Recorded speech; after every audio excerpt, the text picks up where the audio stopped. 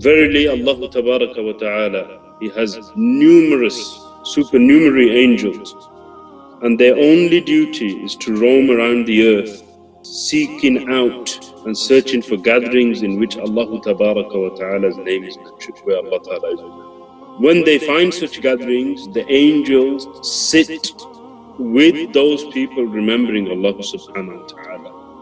وَحَفَّ بَعْضُهُمْ بَعْضًا بِأَجْنِحَتِهِ.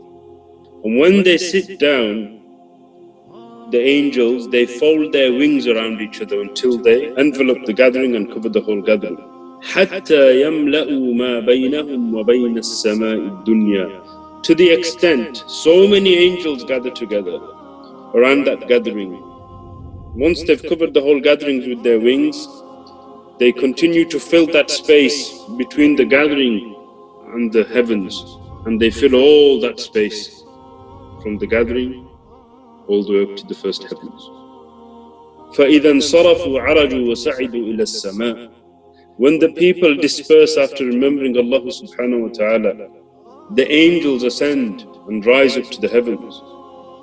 Then the Prophet ﷺ said, قال فَيَسْأَلُهُمُ اللَّهُ عَزَّ وَجَلَّ وَهُوَ أَعْلَمُ بِهِمْ.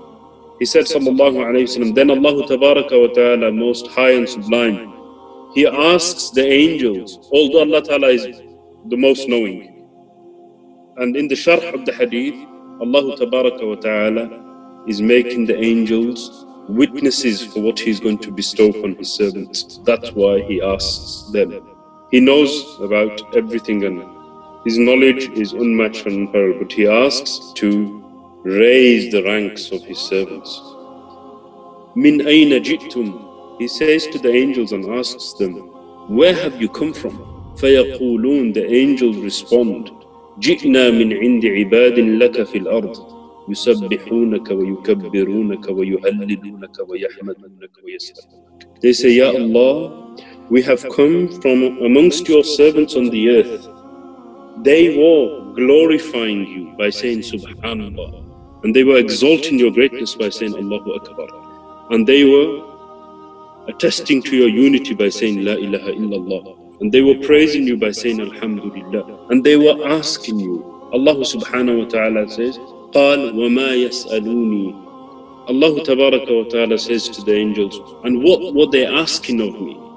قالوا يسألونك جنتك. They say, Ya Allah, they are asking of you for your paradise. Allah Tabaraka wa Ta'ala says, وقال وهل رأوا جنتي قالوا لا أي رب قال فكيف لو رأوا جنتي. Allah Tabaraka wa Ta'ala says to the angels, and have they seen my paradise? They say, oh Allah, they haven't seen your paradise. And Allah Tabaraka wa Ta'ala praising the belief of these people in the unseen. He says, and how would their state have been had they seen my paradise? Then the angels continue saying, قَالُوا وَيَسْتَجِيرُونَكَ. O Allah, and they seek protection with you. قَالْ وَمِمَّ يَسْتَجِيرُونِي. Allah Tabaraka wa Ta'ala asks them, and from what do they seek protection from me? قَالُوا مِن نَارِكَ يَا رَبِّ. They respond to Allah Ta'ala saying, from your hellfire, O Allah. They seek protection with you. Allah Tabaraka wa Ta'ala says, قَالَ وَهَلْ رَأَوْ نَارِي. Allah Ta'ala says, and have they seen my fire?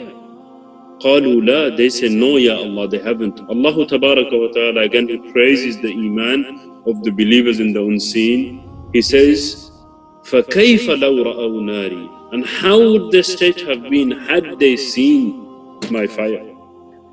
Then they say, قَالُوا وَيَسْتَغْفِرُونَكَ. And oh Allah, they are asking for your forgiveness.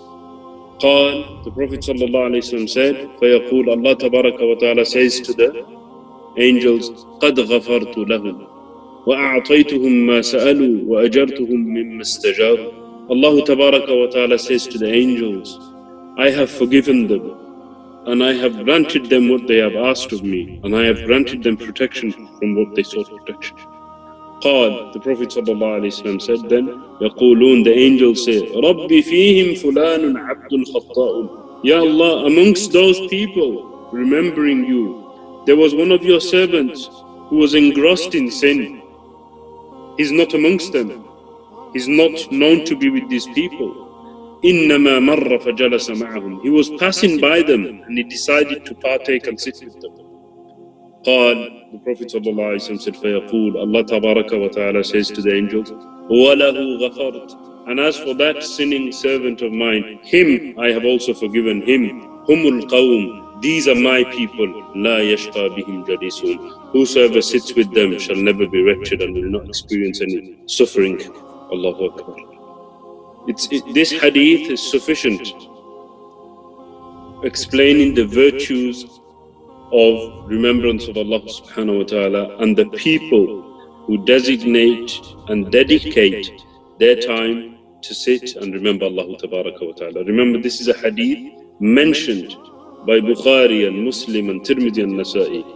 So this practice of remembering Allah ta'ala, asking Him for paradise and seeking protection with Him from the fire of hell, this is something Allah subhanahu wa ta'ala has praised, and He's placed down an extremely great reward for that. The Prophet ﷺ praised such people. The Prophet ﷺ mentioned what Allah Tabaraka wa Ta'ala does with these people while they're on the earth. He forgives them as soon as they disperse. He gives them whatever they desire and seek, and He grants them protection. And even though a person may not be amongst those people, just because he sat with them and joined them, he shall have forgiveness, and that person shall not suffer. So anybody suffering any type of problem, whether it's worldly problem, whether it's emotional, psychological, whether it's financial problems, seek out a gathering where Allah Ta'ala is remembered, join them, and Allah Tabaraka Ta'ala has promised that person shall not suffer. Allahu Akbar. It's not because of the people, it's because of what they engage in Allah Tabaraka wa Ta'ala's remembrance. That's how great it is.